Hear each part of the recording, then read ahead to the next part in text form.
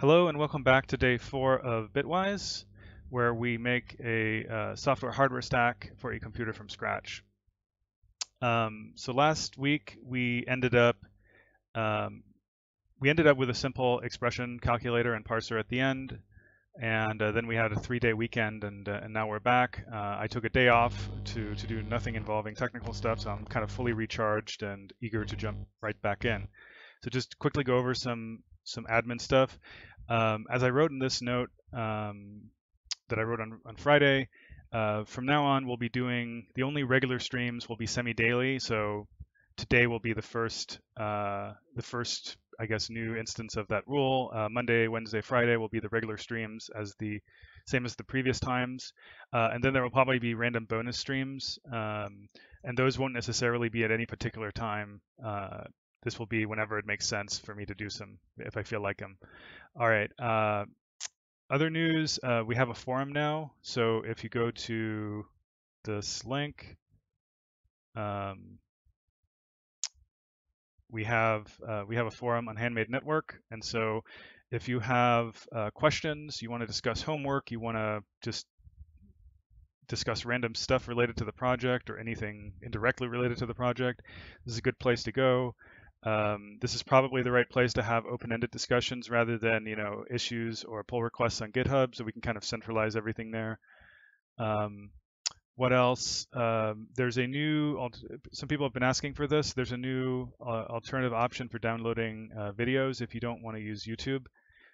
This also lets you get slightly higher quality videos since this is serving directly what I'm recording to disk, so they're not transcoded on YouTube.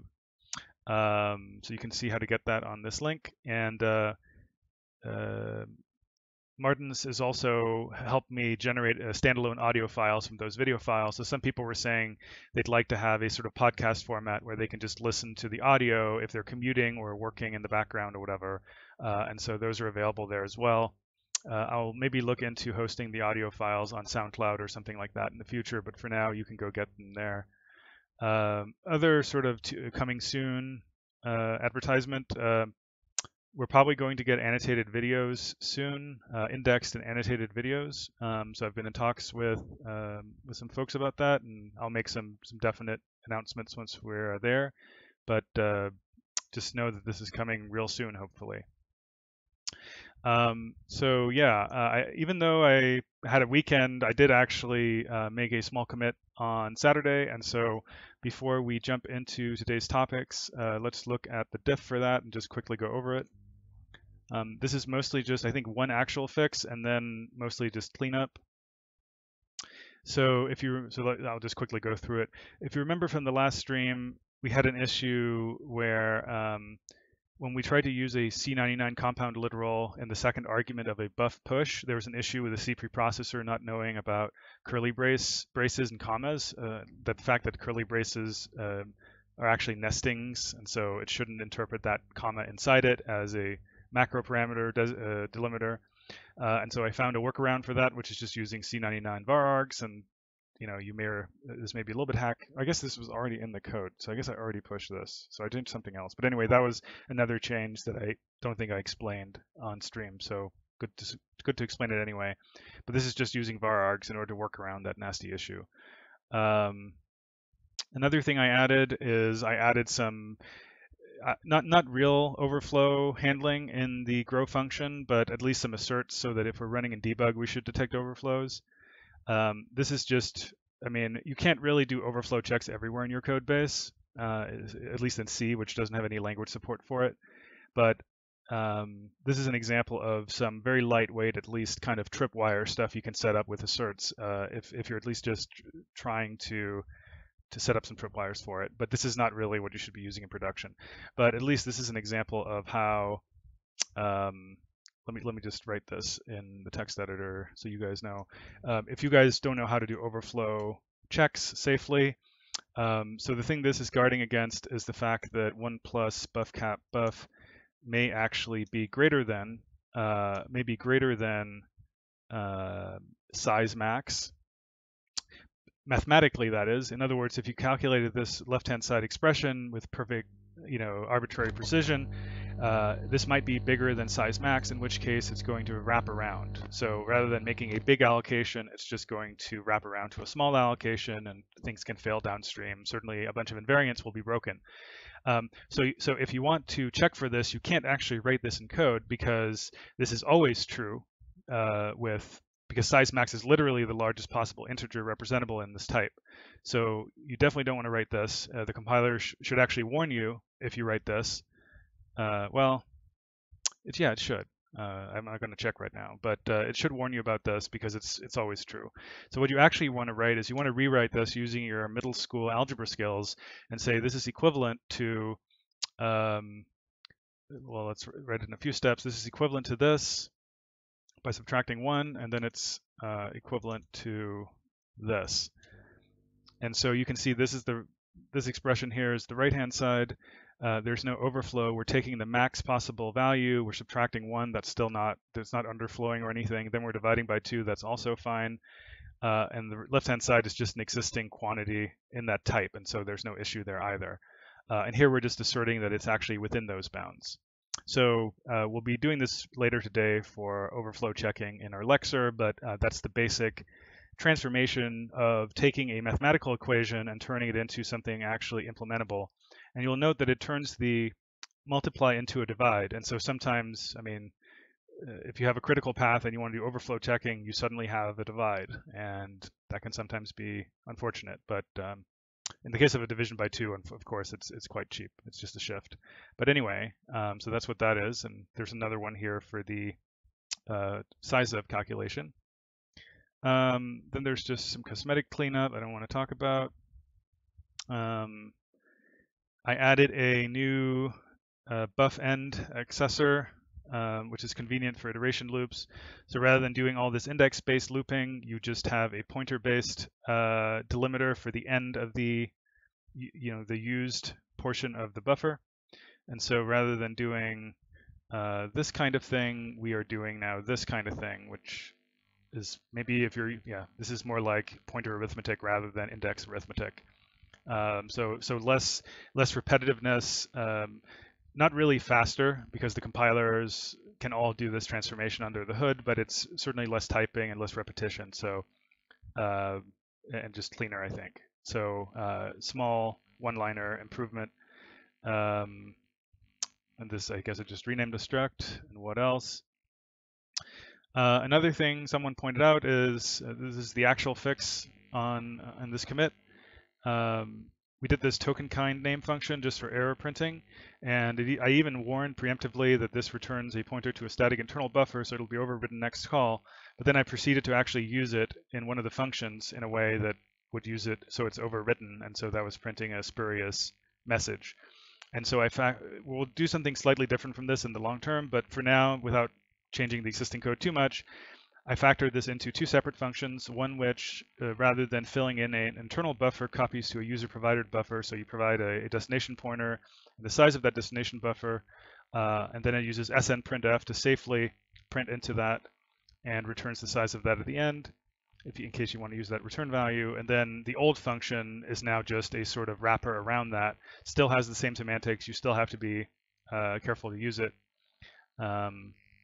So you can see in this case, it just calls this function, copies into its internal buffer, actually asserts that that the static buffer has enough space.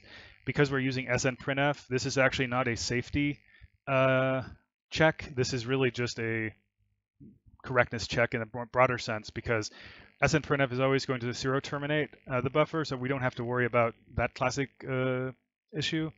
But this is basically just making sure that we didn't truncate the error message, because that would not be like a serious issue, but it would still be a bug. So I'm just putting that in there as a good mental habit.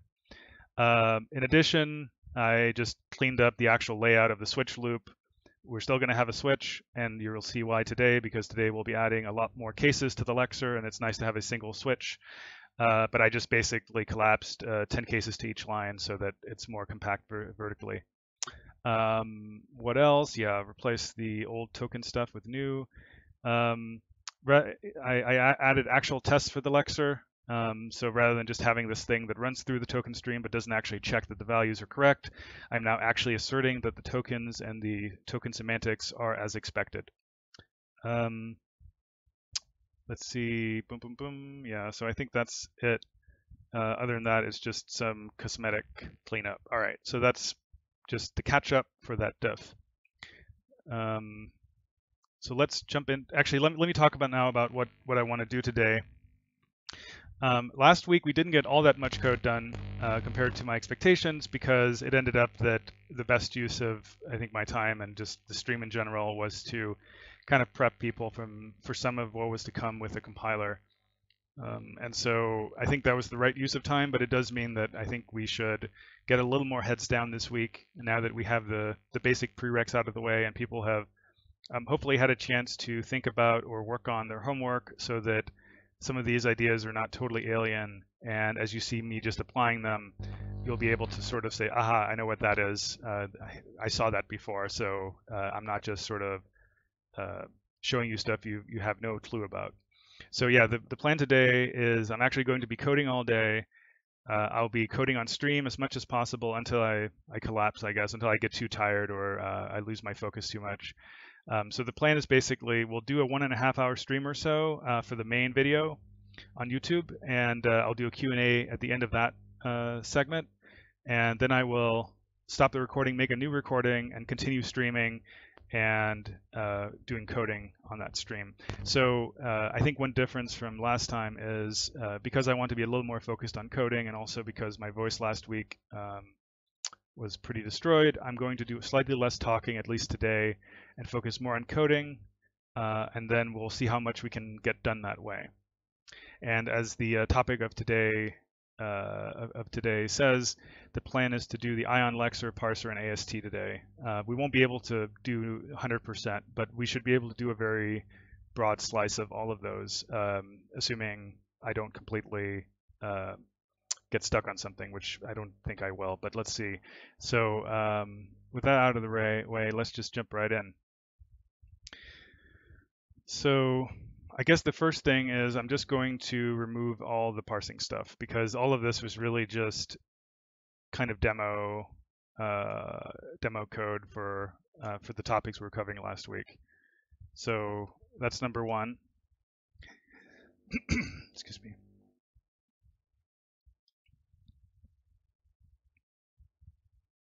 Sorry, I'm gonna have to mute.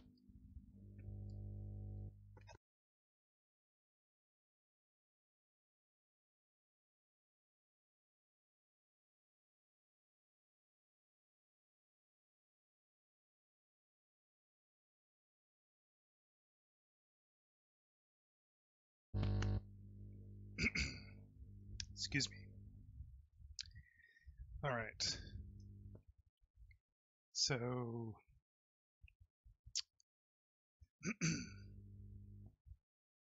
all right. So the plan is to start doing something more like the real Lexer.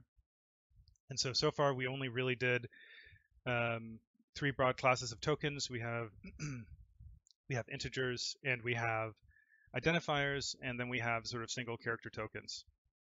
So for the real ion language, we'll need basically everything we have in C and then a couple more or less. So we'll need to do quite a bit more. And so I'm going to, let's see, what's the shortcut? Oh, that is the shortcut. I'm going to, let's just call this syntax. And I'm just going to start making kind of a list of the syntactic inventory that we'll need and start writing some, grammar rules for them to just sort of start collecting them. And I'll probably forget about a bunch, but this will be a good start. So I'm just going to start writing some things down. So there's a bunch of sum-like things. Well, and it includes those. So let's say binary. And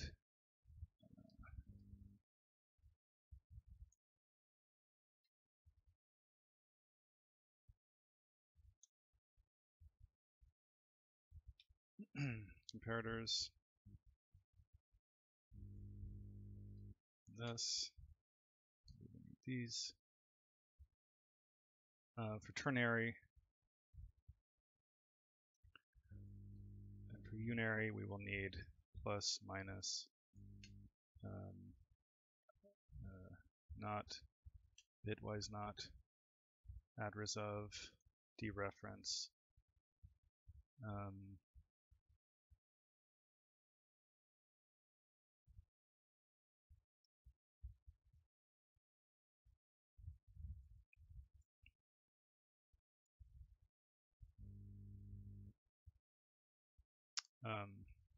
Let me just write some others up here.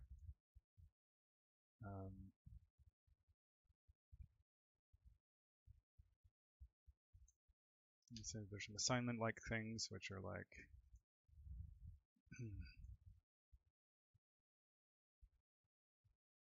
let's see, that. So let's just go through that list.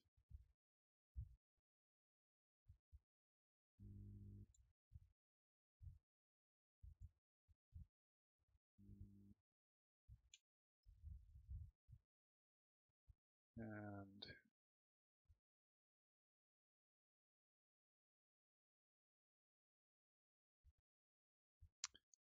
so those are good starting points. And then we also need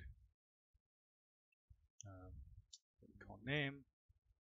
And a name starts with an alphabetic or an underscore followed by one or more alphabetics, underscores, or digits. We have an integer, which can be either decimal, in which case it has to start with a non-zero digit, followed by one or more non-zero digits, or it can be hex, in which case it has to start with 0, followed by upper lowercase x, followed by a digit, or a hexadecimal, well, hex digit. And let's just say that's a good starting point for that. So I just want to have more than decimal. Just my general approach for completeness with a lot of what we're doing is I won't necessarily handle every case, even if I can think of that case up front, but I want to at least handle sort of more than the trivial thing. So for example, the trivial thing in quotes is the decimal stuff, but let's also do the hexadecimal because that will reveal some similarities between those two cases that can maybe be factored out. We should also have character literals, which are like, I guess we'll write them like this, since we're using quote syntax also here. And then it's either, I guess, I don't know what the right way to write this, and it's going to be a little bit ugly because of all the escaping we're going to have to do. But basically, a character can either be a literal character or it can be an escape. So I'm not sure what the best way. I guess you can say either not escape, and this is not, I think, the only thing that can't be here. I guess you can also not have a new line, but let's just say that for now. Not escape, or it has to be escape followed by,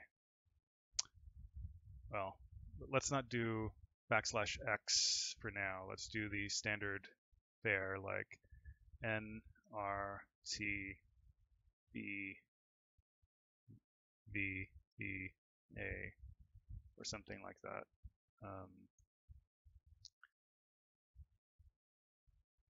And then we also have a notion of a quoted string, and starts with a double quote, and then, I mean, basically anything, I guess you can say, other than a double quote.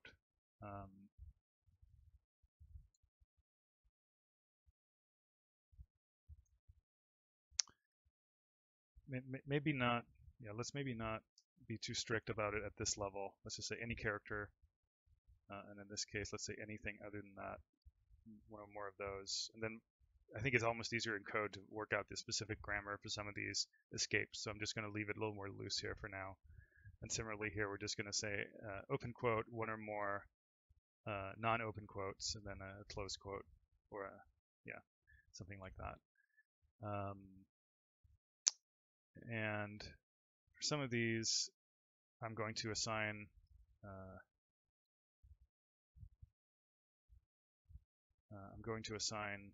names to them that match what we'll have in the code. And so I'll call this colon assign. I will call this add assign.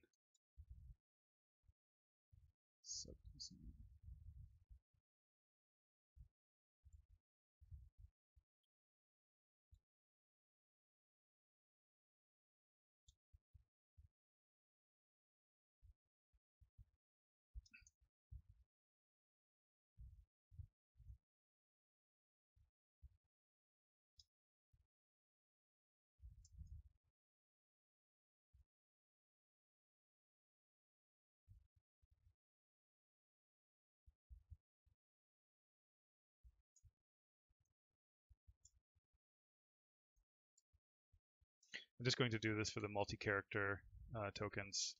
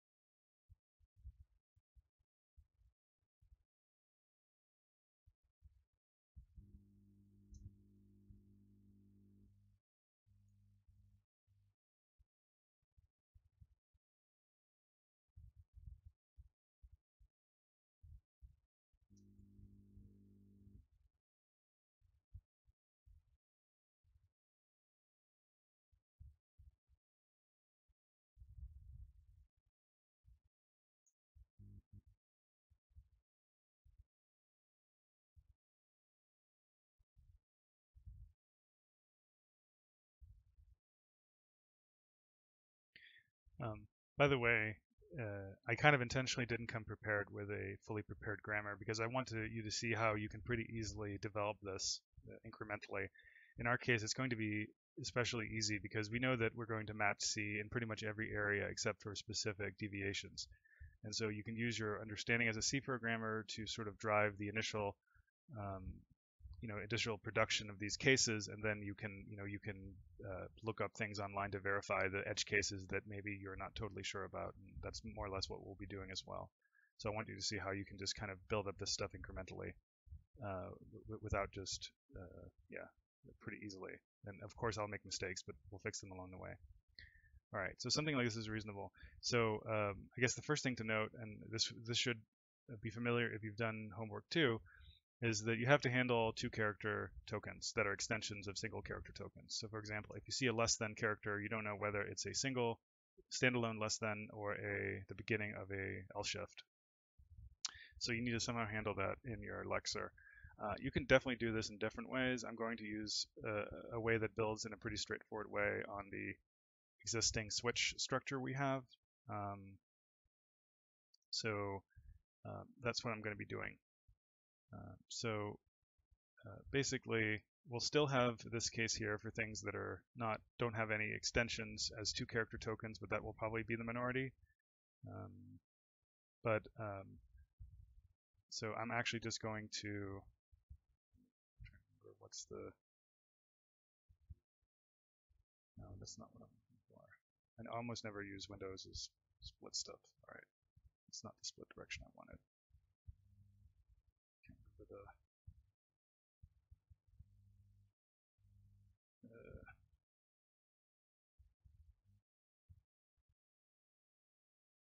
let's not do that. Actually, let's just bring some of this stuff into the C file itself.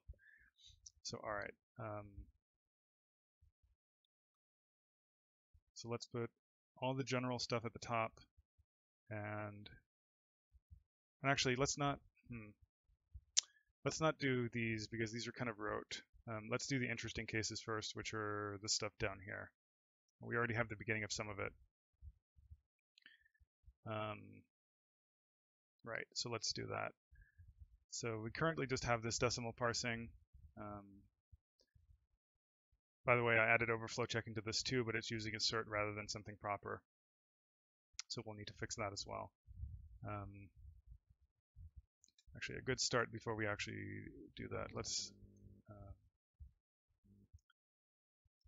set proper overflow handling.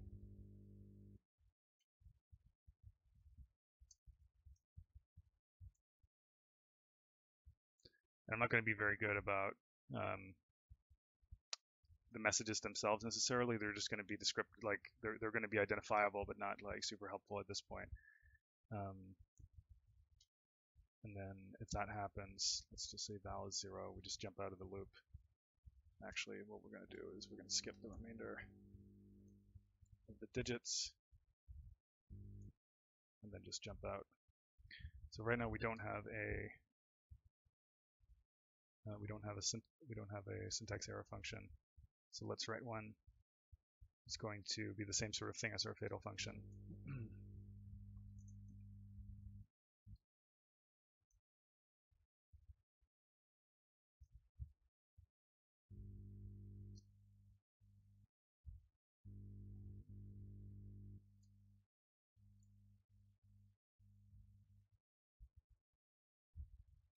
And for now, it's also just going to error out, although eventually it will. Actually, let's not do that. Let's just print an error and have a separate fatal syntax error function for that.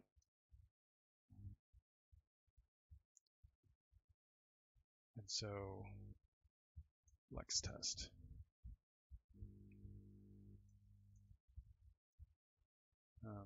Actually, I already have a test case down here.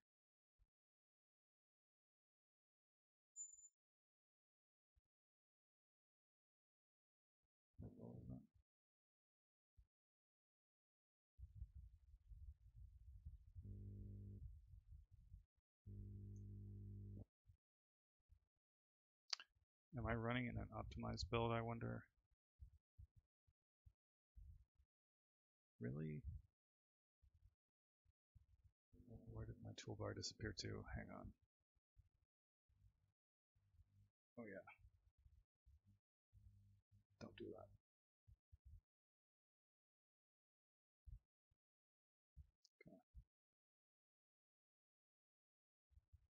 Okay, so that worked. Let's try actually. Let's not. Well, this is actually going to barf immediately. So let's look at that. Right, so you can see now we detect an integer literal overflow when we use something that's bigger than max int, and we don't there. So that seems to work.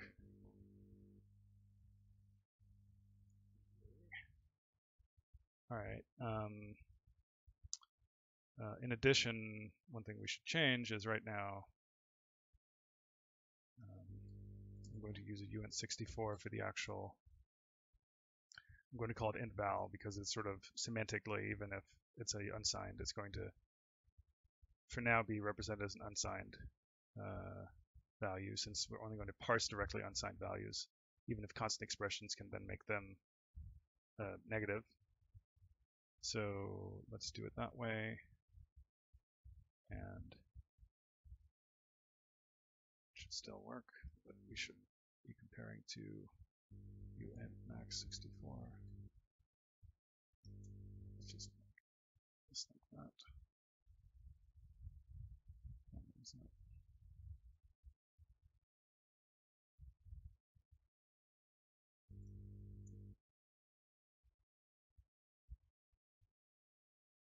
All right, we have to rename it.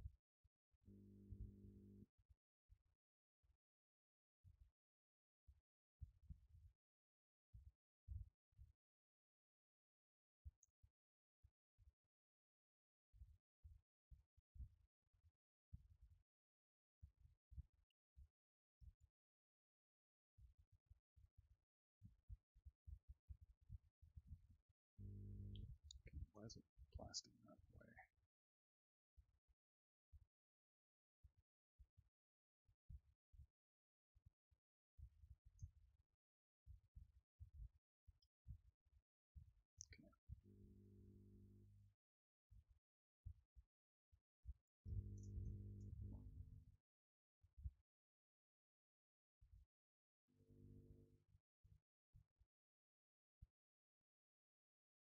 So now if we go to the Lexer test, it should actually not.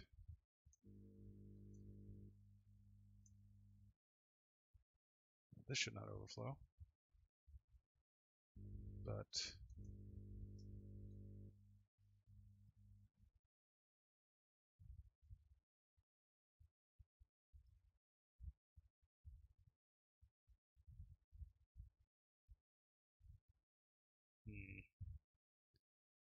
let's convert that to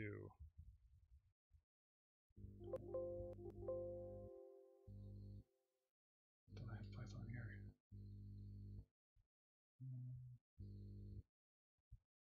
It's the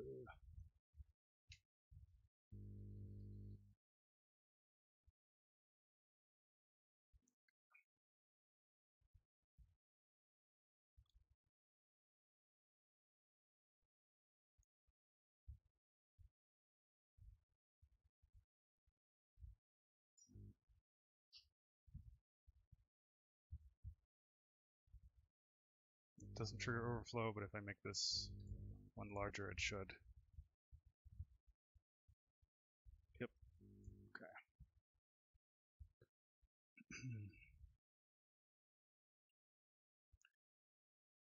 All right.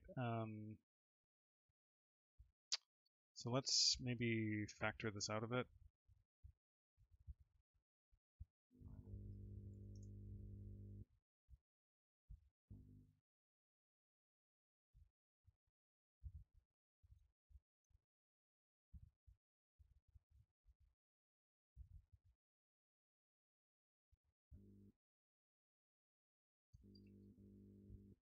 It still works. Didn't. Why? I thought I had warnings as errors. I don't know why it's not respecting that.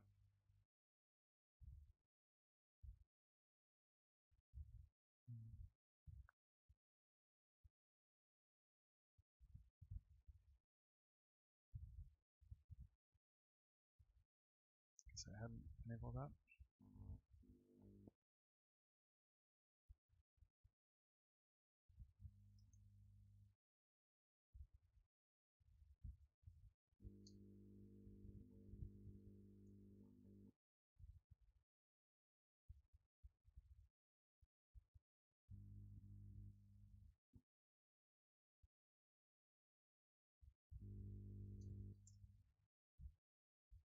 Okay.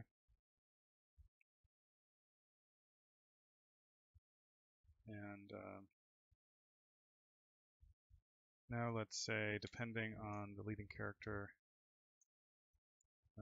if it's 0, then we want it to be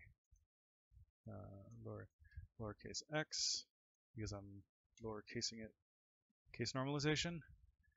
And then this is hexadecimal, else we'll say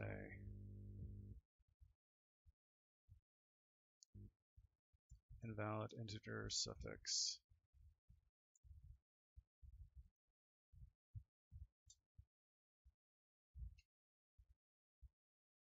and consume it.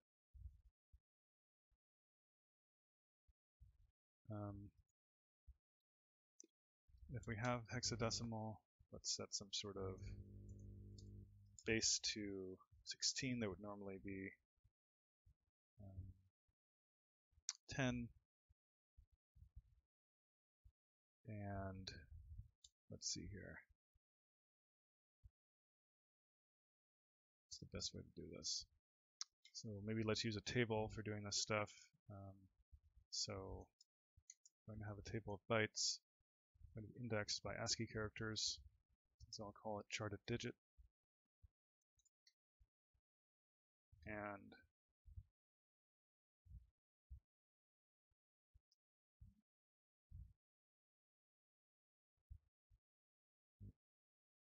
lazy. There's a small number of cases like this.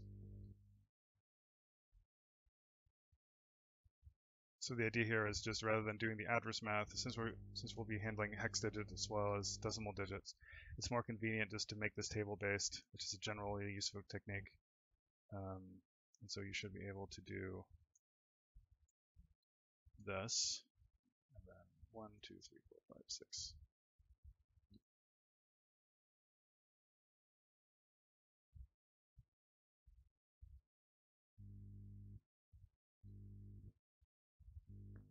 And then we leave everything else 0. That does mean we need to distinguish a default 0 from an actual 0-digit 0, but we'll just do that with a check.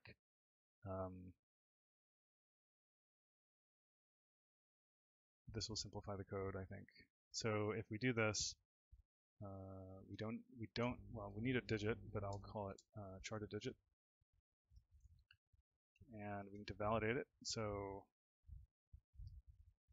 if digit is 0 and stream is not 0, so in other words, if we got a 0 value, but we could do something else, but this is convenient because it lets us exploit the fact that the rest of the entries are 0 initialized. So if we get a 0 digit, but the actual digit is not a literal 0, then we assume that means it's an invalid character. And so we will say invalid, I guess invalid integer literal suffix. Oh, that doesn't actually, so that's, sorry, I guess because we have to actually change this whole thing up here. So let's change that. So we have to, I guess we can use this table for doing the recognition as well. If digit, let's see, if digit equals,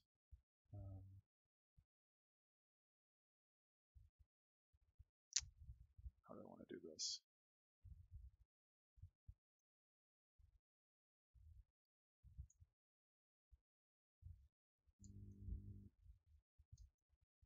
Probably a better way to do it, but you could do this.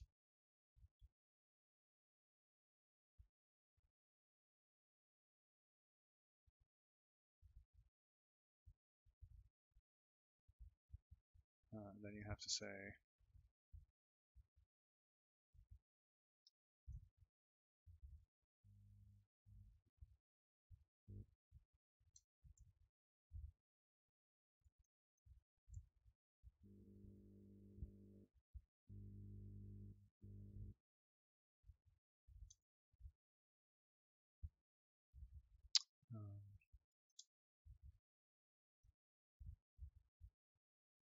then instead of 10 is going to be this.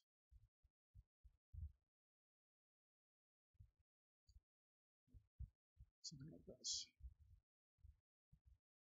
Well, I guess you can't do that.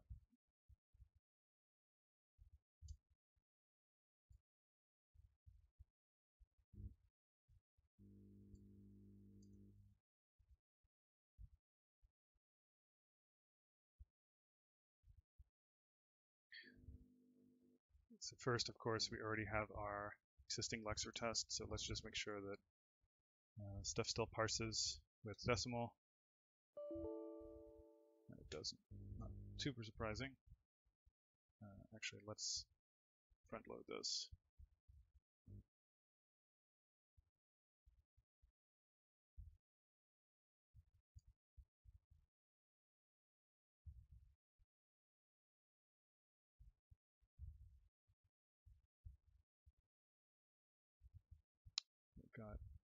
Let's just look at what the actual stream was. It starts with 1, so that's not the case. And that doesn't trigger either.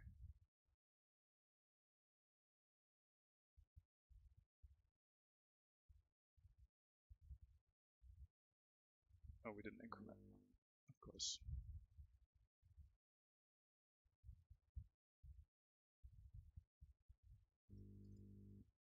Actually, we can just leave that because it's already 0.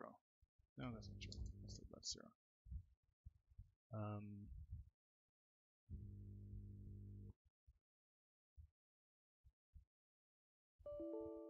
Okay, that doesn't work. So it parsed it, but didn't parse the right thing.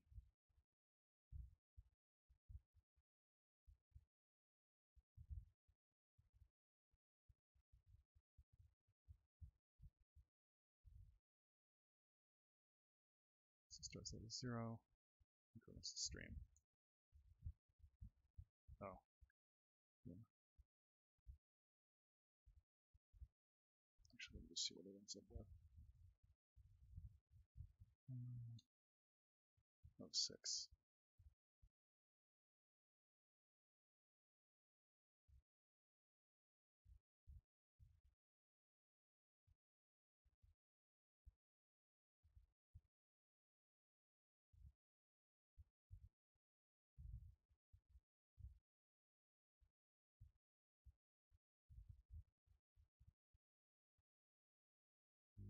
Let's go through the digit sequence just to make sure they're what I expect.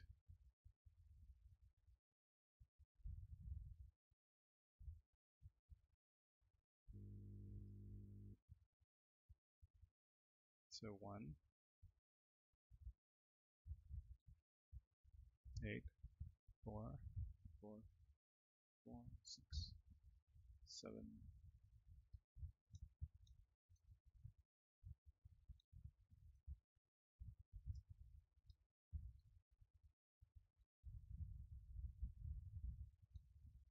Okay, so it overflows in the last. Oh, it's supposed to overflow. So I guess I'm just not detecting it correctly. So that is okay. So it was working actually. So the test was working as intention. All right. Let's check the original.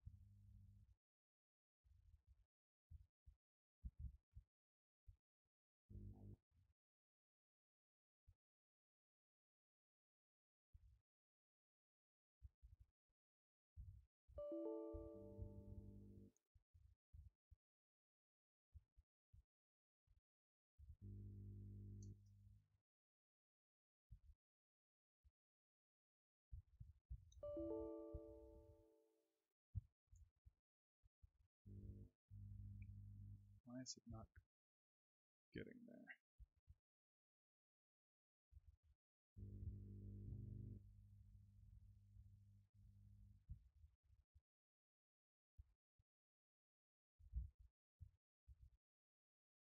Oh, because we don't actually have. So that's another thing we have to add. We have to add space skipping, I guess. So this is going to be imperfect at first. We're not going to do line counting right now, just in order to get past this bug. So let's just add the obvious candidates, I suppose.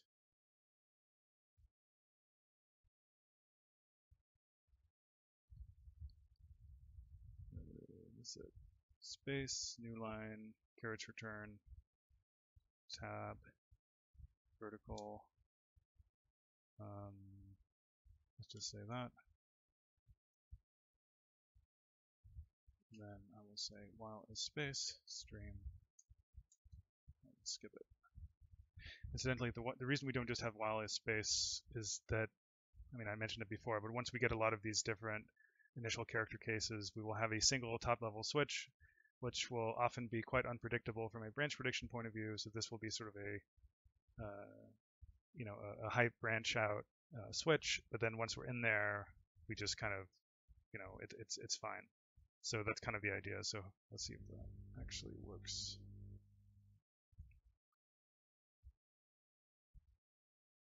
Okay, that worked, which is a little bit shocking. We should verify that the overflow case is also accounted for. So if I take, I guess it's a little bit easier here because we can just do this and say 0, 0, 0, 0.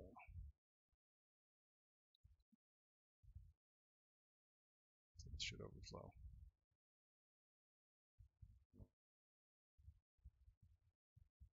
Okay, it won't even let me do it because I did it in the wrong place. I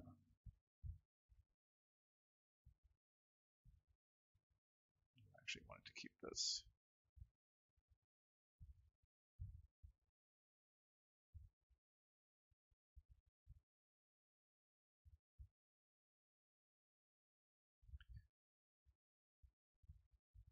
Yeah, so this did overflow, as expected. All right, so that's hex parsing. If you haven't seen it before, this is not the only way to do it. We will probably have to return to it. Maybe there's some bugs, but this will do us for now. Like I said, my general approach is, in the case where we have to handle more than one thing, I will handle one more thing. I won't handle octal. I mean, handling octal, we totally could handle octal.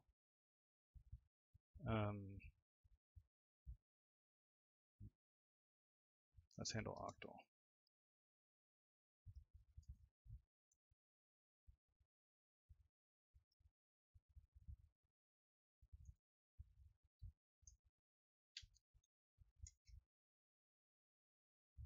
So if we just have a 0 followed by some digits, then it's octal. And so we're not going to consume the digit. We're just going to say this is what it is. And everything else is going to work. And we will make sure that, you know, if you have greater than 7 digit octal digit, this will catch that. So let's test. So what's a good octal? 42.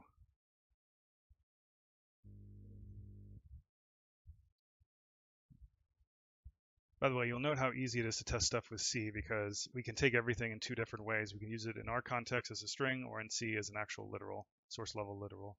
So let's see if this works. Okay, that doesn't work. It's a little too optimistic. Let's just step through this a few times.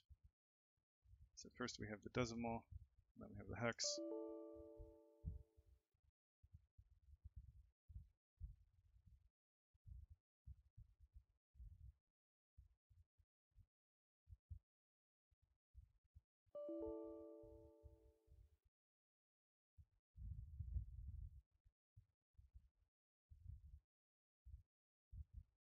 So what is val? I guess there's no easy way to, well, hit val. So that looks like the old value.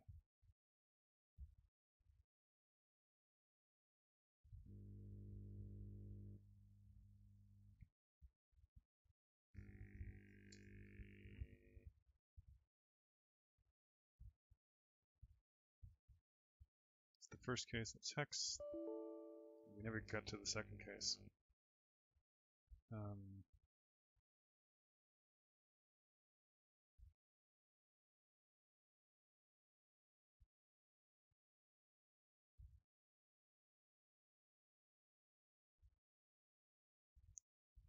Let's step after this is the decimal case, this is the hex case. Let's step to here. Now we have the return value.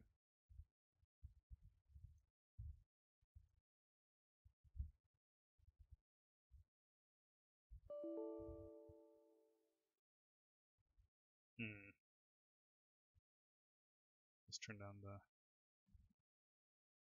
desktop audio.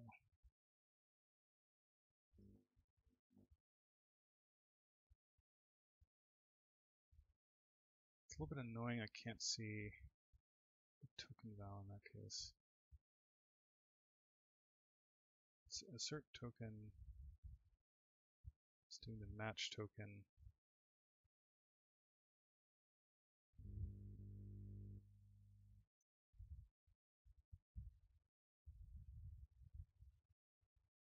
so it's not actually advancing. That's bizarre. So that steps past that. Oh, I see. The problem is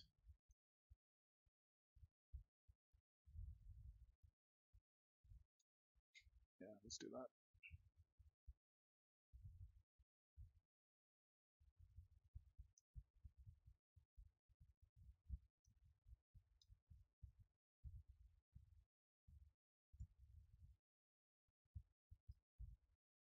Okay, so that worked. So octal works. Let's also add something that C doesn't have, but is useful in a systems language, which is binary.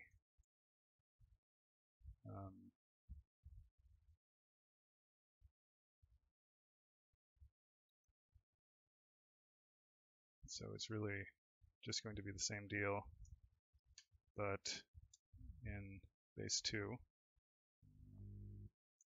And I'm going to add a test, and it's going to be like, let's see.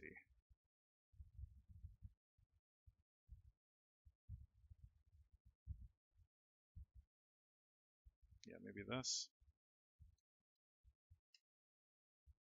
I guess that is F.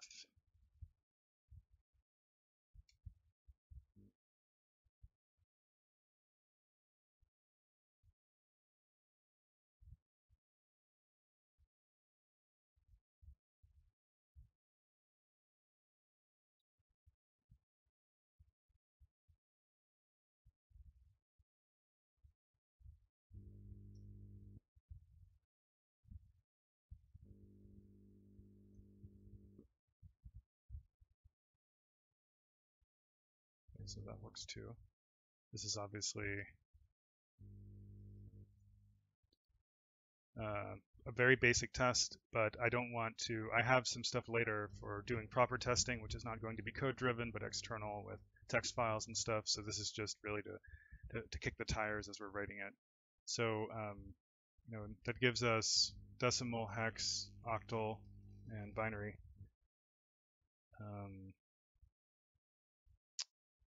Let's do floats, which is going to leverage internal C library stuff because doing manual float parsing with the proper rounding is very hardcore, and we probably won't do it until we already know a lot about floating point from scratch when we've written an FPU and other things. So, but let's do that all the same. I guess I should really write something here about floats. So let me bring up, see what std says. Not C++, C.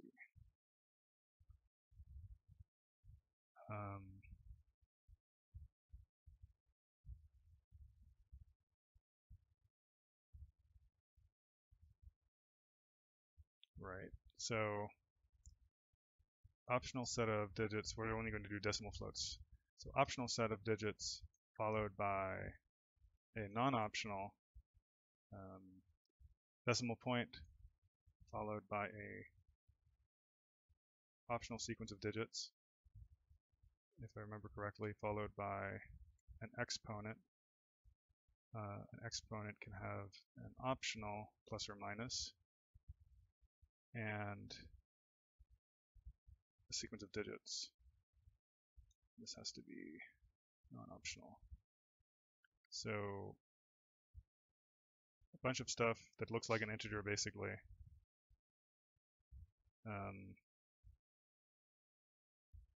Then a decimal point, possible stuff after the decimal point, and then this. So the way we're going to handle this is we're going to use std for the actual conversion, but we're going to scan it ourselves. So we're going to delimit it using our own scanning, which we could leverage theirs, but this will be a little bit less of a this will be a little bit more controlled, I suppose, in terms of the syntax. So for example, they accept stuff that we don't want to accept, like maybe some of the NAND stuff or binary floating point. And so we're just going to scan it ourselves to find the delimiters in this in the stream, and then going to pass that to the std function. There's going to be something like this. The thing we have to figure out here is that when you see a sequence of decimal digits, you don't really know whether it's the beginning of an integer literal or something else. I guess that's a problem. And so can you start with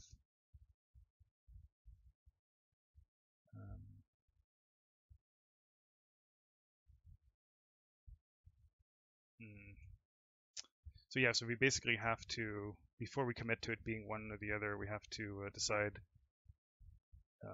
we have to look for the decimal point, basically, is what it boils down to.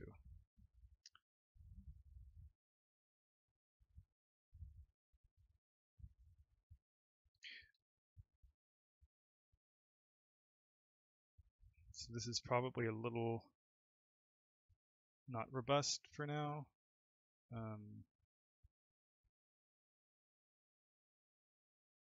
Let's see, so maybe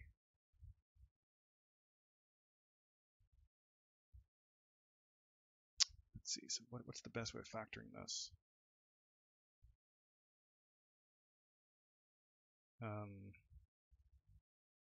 Maybe this stuff should be here.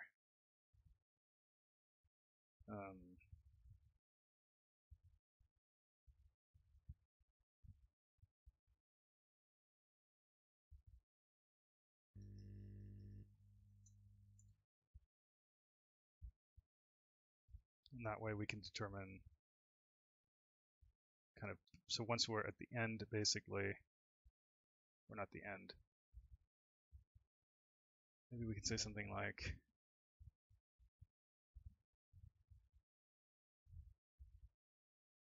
if base equals 10, this is a little bit, probably it won't hold in general.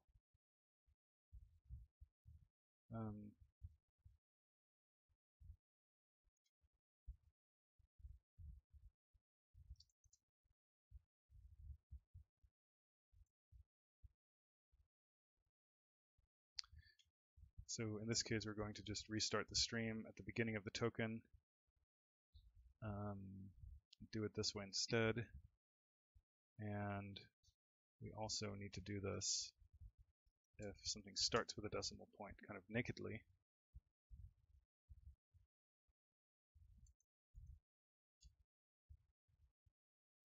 So what are we doing? We scan first an integer if it's decimal and it's followed by a dot, a decimal point, then we actually kind of ignore, which I guess means the overflow is not really valid. Let's ignore that for now. I'll find out a bit better factoring of this stuff later. We should probably do the scan completely before actually doing any parsing in order to find the dot. Yeah.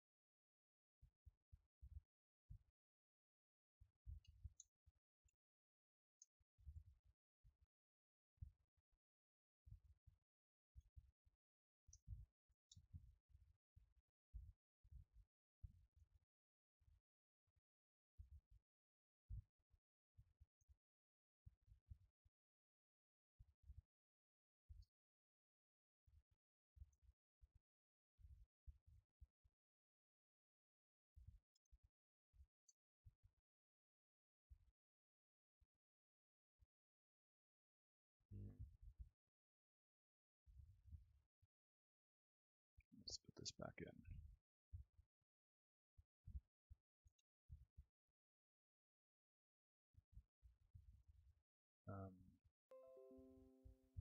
Thank you, Windows. That's totally what I want to know about right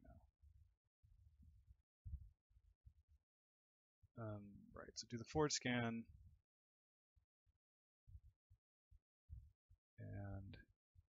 if that's followed by this, then I guess in either case you actually have to rewind the stream and just in this case you do it like this. So now we also need, even though I called it float val, it's because it's a semantic floating point number, but it will actually be a double, just like this is called int, but it's uint64.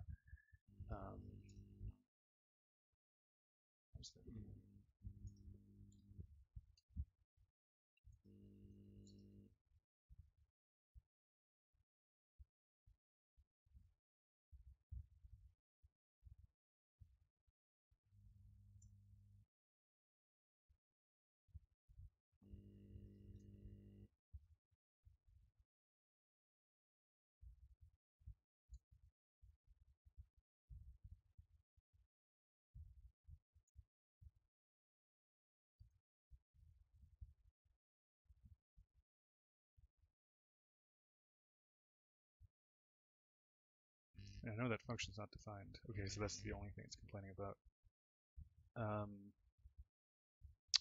And then scan float.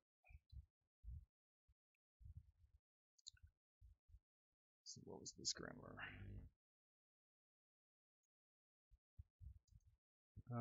So at this point we know we have a float, and so we don't have to do any sort of checking. We just assume this template will hold.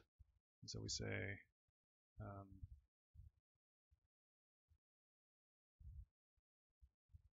while is digit. We just skip stuff.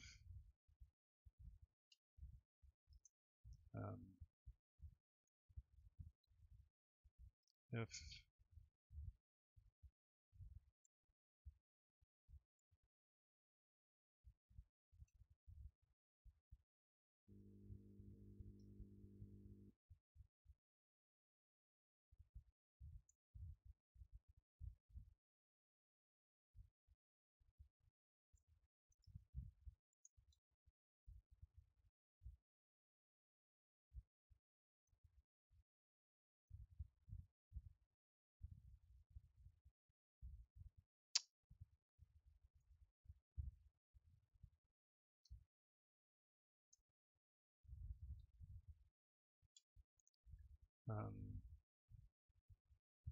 and then if is too lower string is this, we consume it, and there can also be an optional plus or minus, which we will also consume, and then there is a non-optional digit.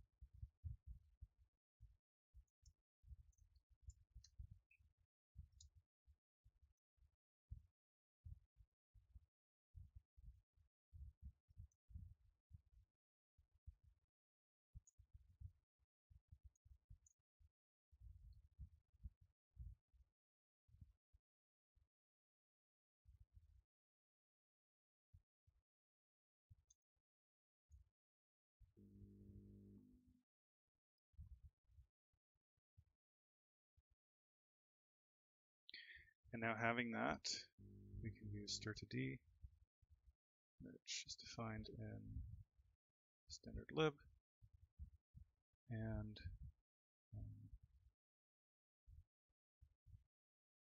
so if we've already validated that it starts with a correct thing, we don't really have to cut out a substrings. We're just going to say null.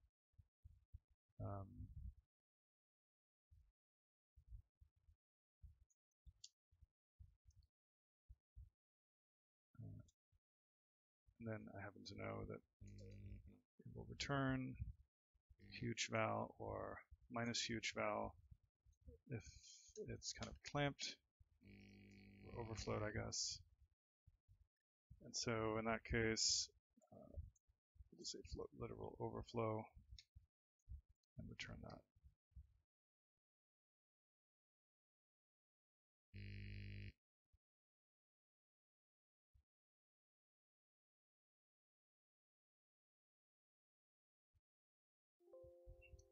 It's huge val defined. Oh.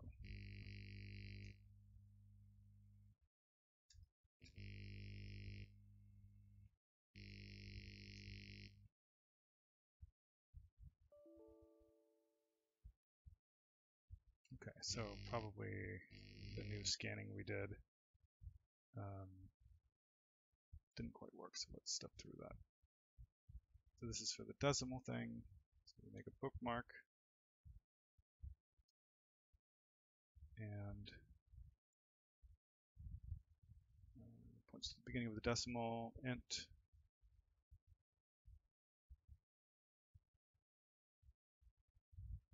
Okay, so let's just step until after that. And then we rewind the stream.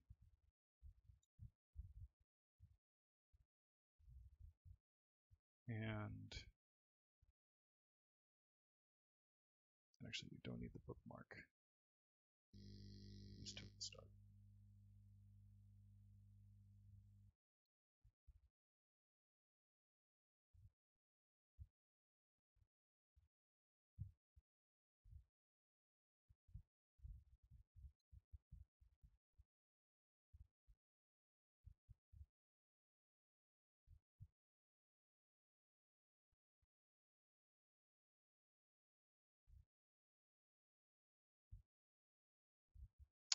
I should learn to break. Good old C. Okay, so that still works.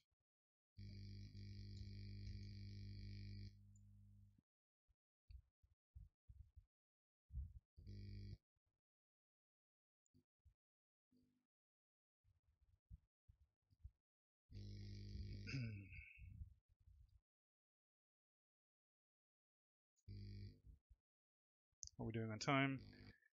I think I'll do Q&A in 20 minutes, but I'll try to finish this first. Then we'll do the rest of the stream after.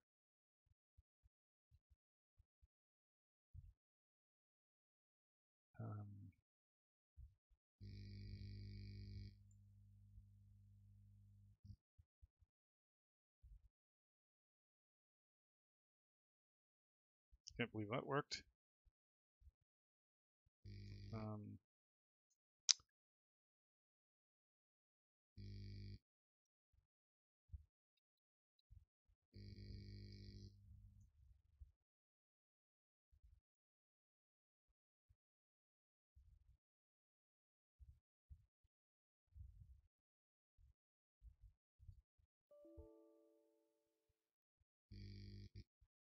Why? I hate the way a board works in Visual Studio. Oh, I should probably actually put this in the stream. Insert working as expected. Okay, that works. Let's do some weird stuff with exponents. So like 3 to the power 10.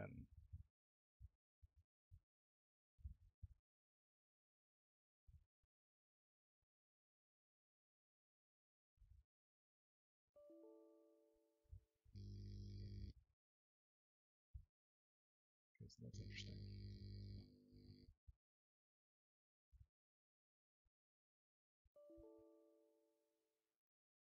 Oh, so that's actually making it in there.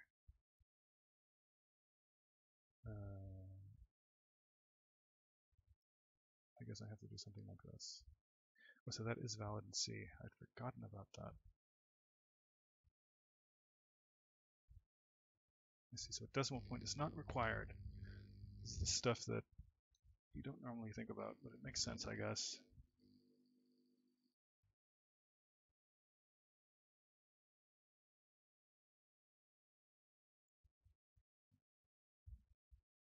I mean, I guess the way you do that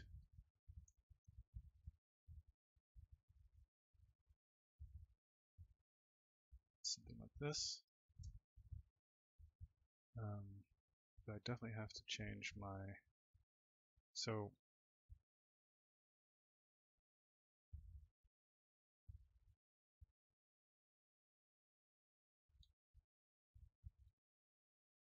okay, this actually worked, I guess. Well, I guess I didn't really check it properly. Right, so it says it can't find that, so that's just actually not required apparently.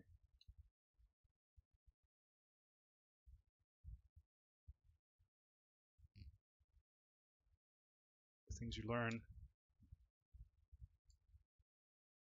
All right. I guess I should also test some negative stuff, which I'm actually not handling right now. No, I guess negative stuff is not really a literal. We're not treating it as a literal, at least. So that's fine. Those are just going to be constant expression operators. All right.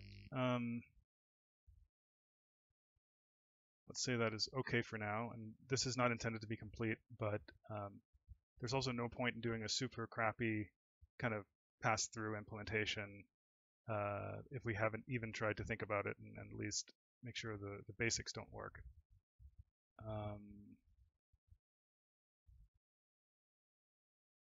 And then let's do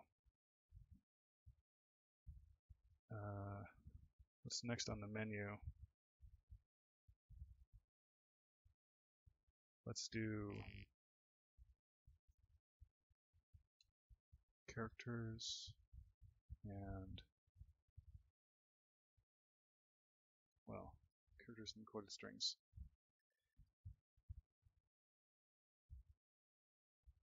Okay. I'm actually going to make that a separate kind of token. Or maybe I should just make it an integer. Since it's C, yeah, I should. So this actually points to something. I think we need more than just token kind. We need some sort of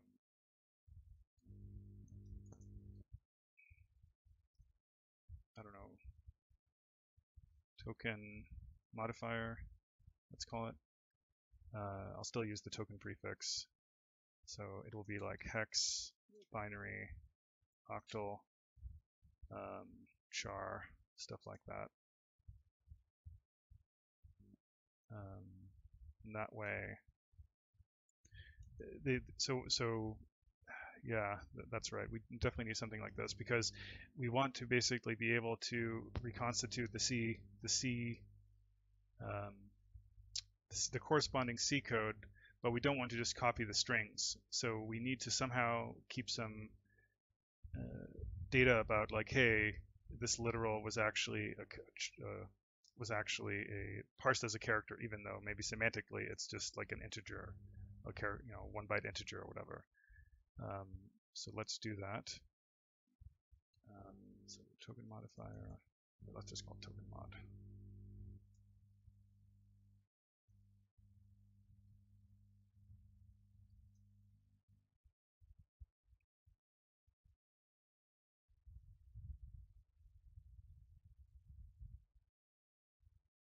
I guess at this point I just should do everything in here really.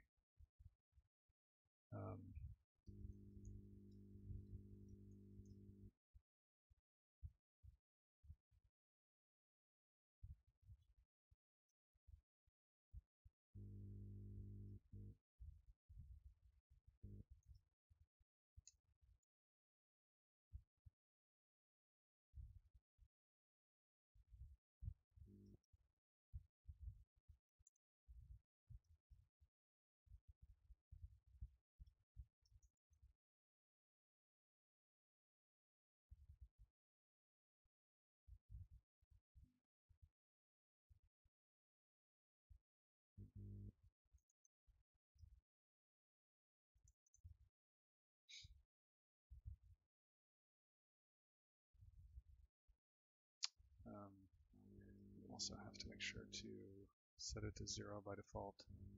token mod.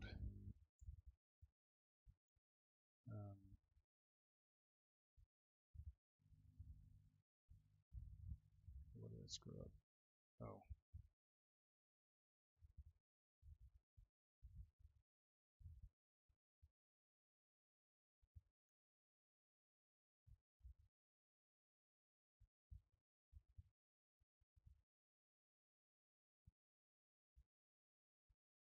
Type def. Oh.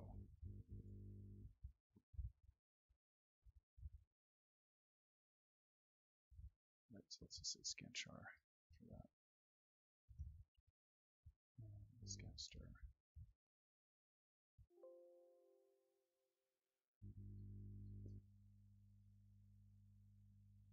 These are just stepped out.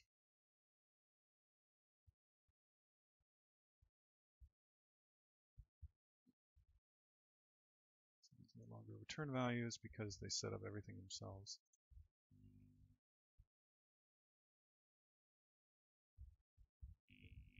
So let's make sure our tests still pass.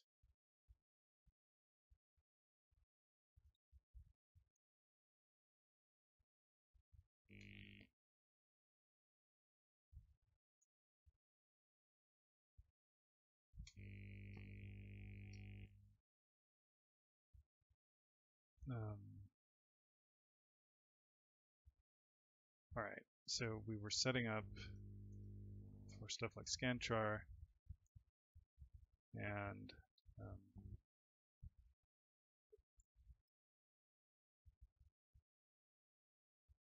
implication is you call this with the first character already equal to that, so then you can just consume it.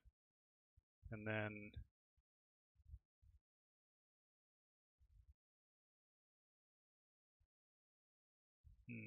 okay, I guess so ultimately you're going to want something like this.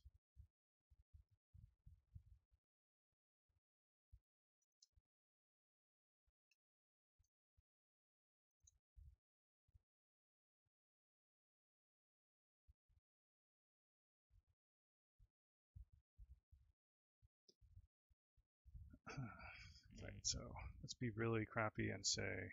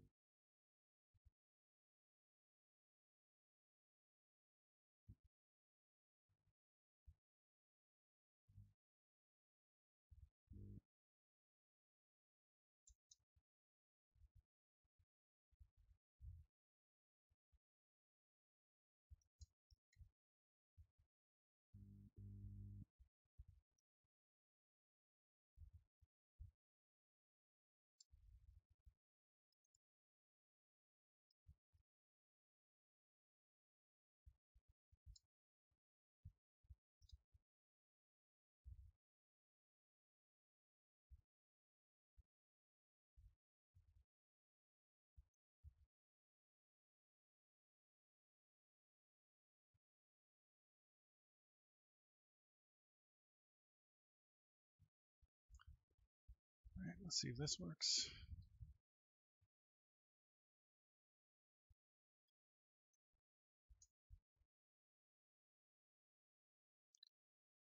So there's all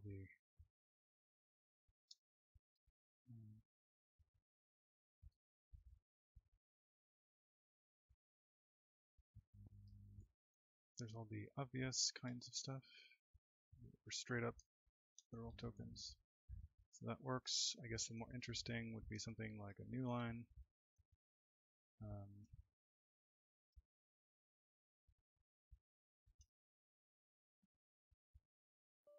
Okay, that doesn't work. So that's a good one to check out.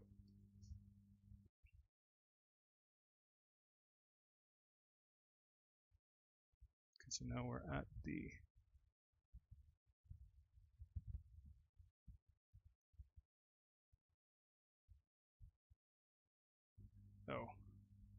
that was actually correct. I needed a double escape. Needed to escape the escape.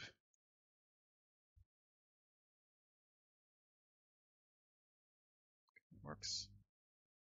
And let's say we use X, which is not currently supported.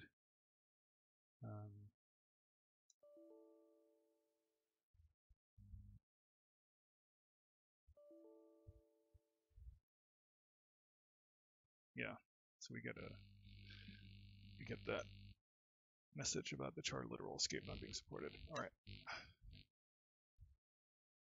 So again, not aiming for completeness, we need to support like this kind of stuff for hex ASCII characters, but this is definitely enough for now. How we're doing on time? Okay, 10 more minutes until I stop the Q&A. Let's do strings. It's going to be similar in a lot of ways. So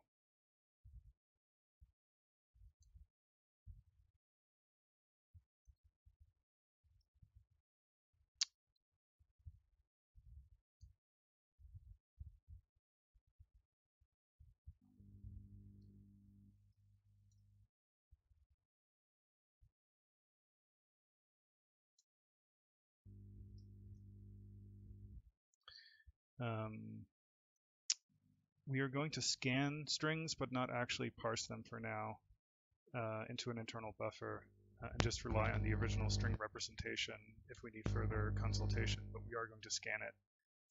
And later, once we do the RISC-V target, we'll probably need to do a full, not just scanning, but kind of interpretation of every, all the escapes. I mean, we could do that, but then we would need to allocate an internal buffer to correspond to it, and we won't really need that for now. So I think let's just do a scan. Just scan it. So let's see. While we haven't reached the end of file, and we haven't reached the terminating string quote, we do this. And if we get this far, and well, let's see. If we still have a stream, that means we have a quote. So just insert that.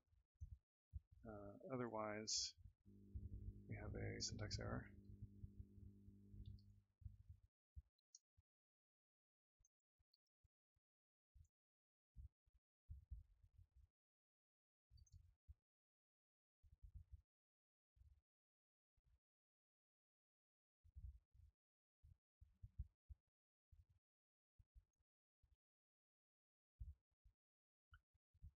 And then here,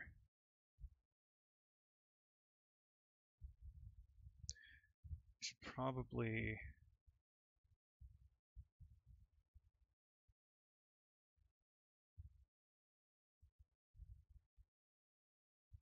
pull this stuff out.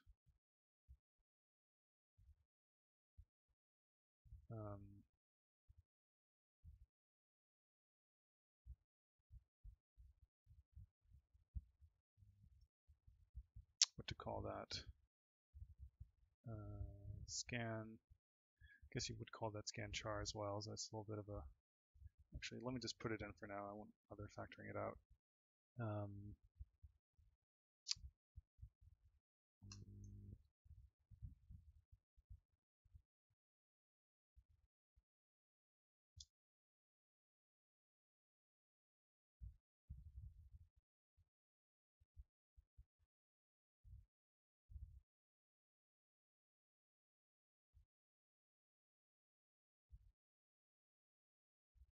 Okay, yeah, we don't need to do any val stuff per se. We're just going to use it for sanity checking since we're just scanning. It wouldn't be hard to build a buffer from what we're doing. It's just that we might as well just scan it for what we'll be doing the first few weeks and then return to it later. We have the translation tables here, so it's not going to be difficult. All right. So does that make sense? So we skip past the opening quote, and then as long as we haven't reached the end of file and we haven't seen the closing quote, check for embedded new line, which is illegal. If we don't do this, I think probably in this case,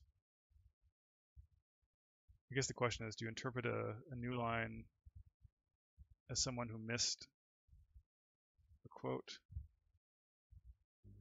or yeah, let's say the quote is there. We're going to return to it later. Let's do it this way. So we have to skip it, otherwise it's going to loop infinitely in that case. So like this, and then in this instance, it's going to check for an escape. Check if the escape is valid.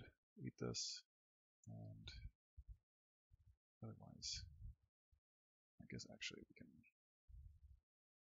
we can factor out all of these, which makes it easier to see that this loop is actually making progress, not just looping infinitely. And then this. Okay, let's see what we can do about that.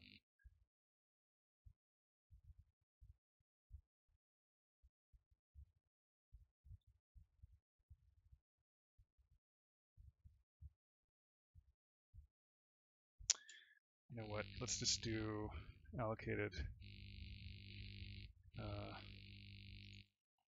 Screw it.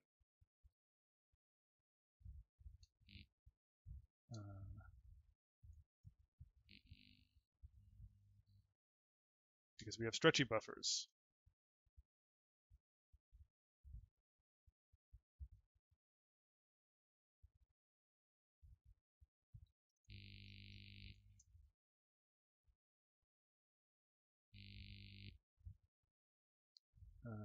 Stir val buff. This is called stir actually.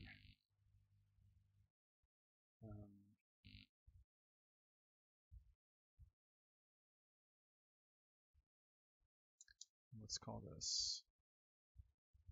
Let's just give it a name.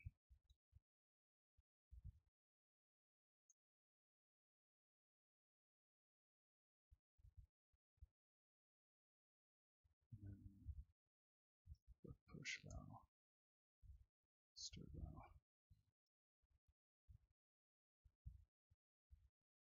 And initialize that. Has to be make a compiler. So then we accumulate the stretchy buff. Look by the way how easy it is to do stretchy buffs. Look at it.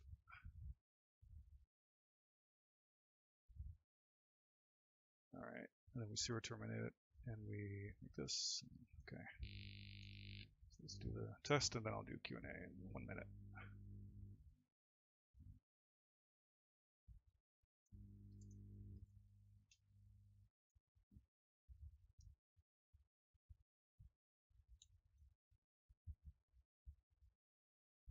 So we can compile.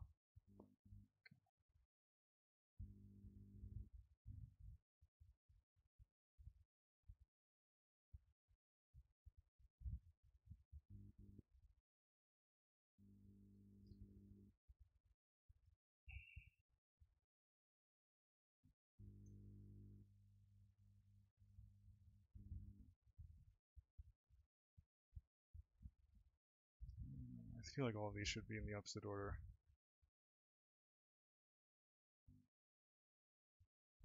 Okay, let's not change that for now.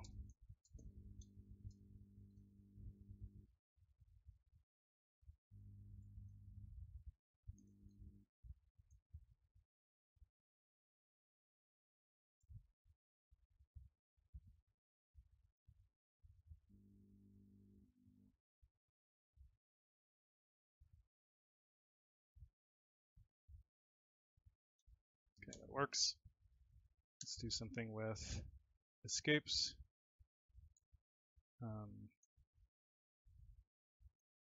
like a new line. So this would be double escape, so something like this.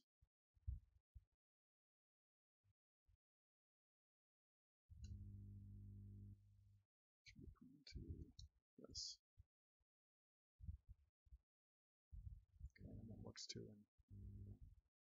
I mean, I guess you can also, just to make sure the assert macros aren't just passing stuff that shouldn't pass. Let's look at the token. So it is a stir, and it has the stir val foo. All right.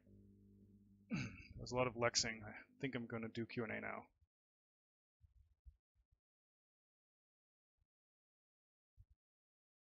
Let me just bring up the chat.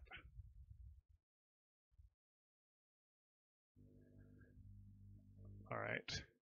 So yeah, let me just bring up the code. So yeah, that's going to be, except for a quick, maybe 5-minute Q&A, that's going to be it for the main video. After this, I will take like a 5-minute break. I'll continue recording immediately after, and then we'll finish the Lexer, and then we'll do the parser and the AST, and it'll take the rest of the day, I figure. But hopefully we can keep up this kind of pace, which has been pretty good. So any questions? Please at me so I can see you guys. Oh, someone's asking about standalone 0 as a decimal integer literal. Let me not context switch back to the code, but I'm sure there are bugs like that where maybe I'm not handling certain cases. All right.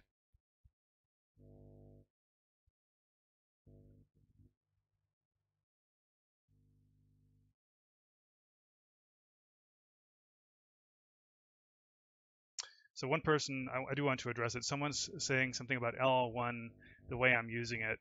So LL1 refers to the token look ahead. I'm not doing token look ahead. I'm doing character look ahead. And a lot of languages that are LL1 at the token level are definitely not LL1 at the character level. And in fact, one of the good reasons for having separation between scanner and parser is so that you can have localized tactical look ahead at the character level, but then not have that infect the whole parser, so the parser can be LL1 at the token level. So when people say LL1, they basically always mean at the token level, not at the character level. Most languages have issues along the lines of what you just saw with the integers versus floats. Integers versus floats are actually a notorious example. If you completely merge your integer and float parser, you can not have to do the backtracking. But there's no real, most people split them up like I'm doing, I think, from what I've seen.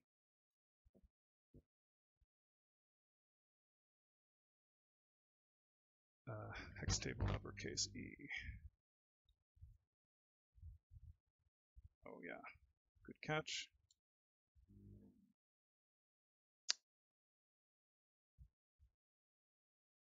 Oh, someone's saying octal literal. Yeah, I'll check that out. Someone's asking about multi-line strings and whether Ion will support it. I think that will probably be supported, to be honest, because I feel like that's one of the biggest issues with, I mean, I'm sure you guys have seen people who like to keep stuff in a single C file. I like to keep things in a single C file as well, but using C-style strings makes that really painful, like for shaders and stuff. So I think multi-line strings are probably going to be there. They're pretty easy to synthesize to C strings by just having, implicit line concatenation and have some new lines there as well. All right. Just going to do some scroll to see if I can see stuff that people asked.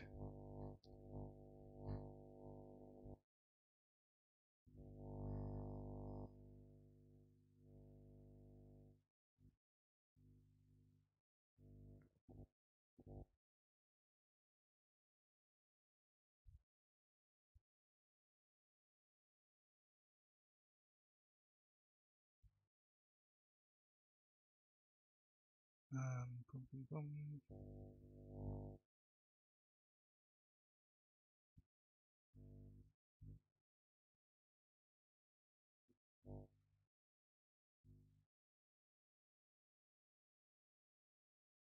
Regarding the unbounded look-ahead for the int versus float determination, I mean, the easy way to make that bounded is to just make a cap on how far ahead you can scan based on the maximum possible length. This is just really what I'm doing for now because it's convenient. We'll revisit later, so don't get too caught up on what I'm doing when I'm trying to code at full speed. All of this will be improved and refactored, but I think what we're doing for now is not too bad. Let's see here.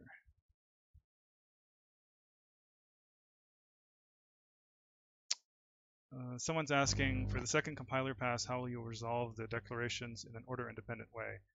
Will you register them in the first pass, or is there another technique to achieve this?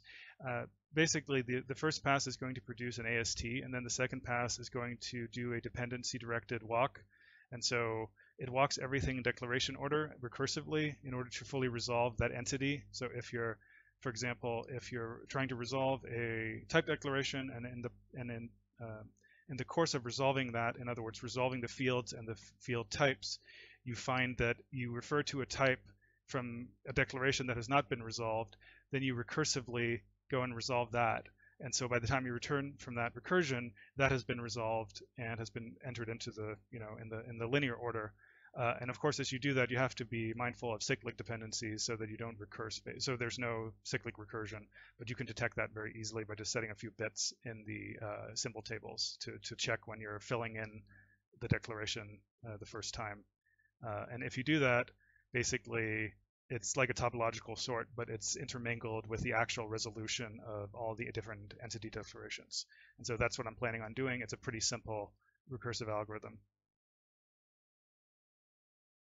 But we'll get there. For today, we'll just generate the AST and probably dump the AST if we get that far, but the actual resolution of the AST will be later this week, and all the type checking and associated processing.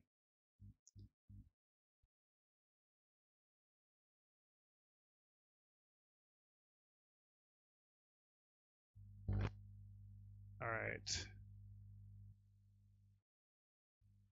Yeah, someone's saying that this is a bit simpler than I thought as well. I think people blow systems level problems up to be much scarier than they are.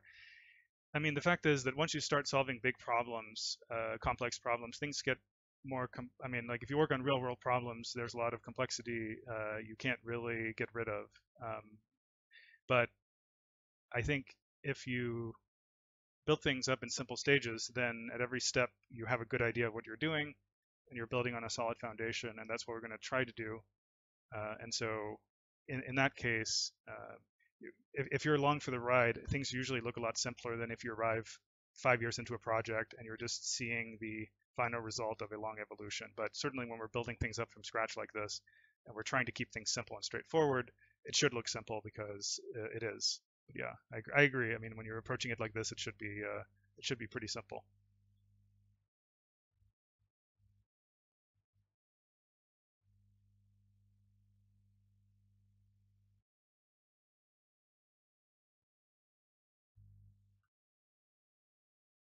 All right. I don't see a lot of new questions, so maybe I'll just cut off the recording and then restart it immediately after.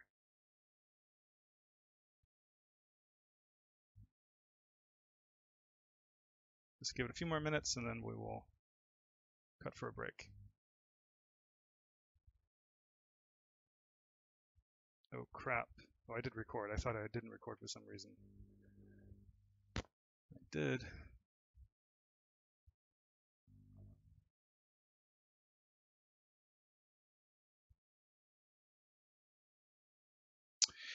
The thing about, so let me respond to the person earlier talking more about the integer versus float scan ahead.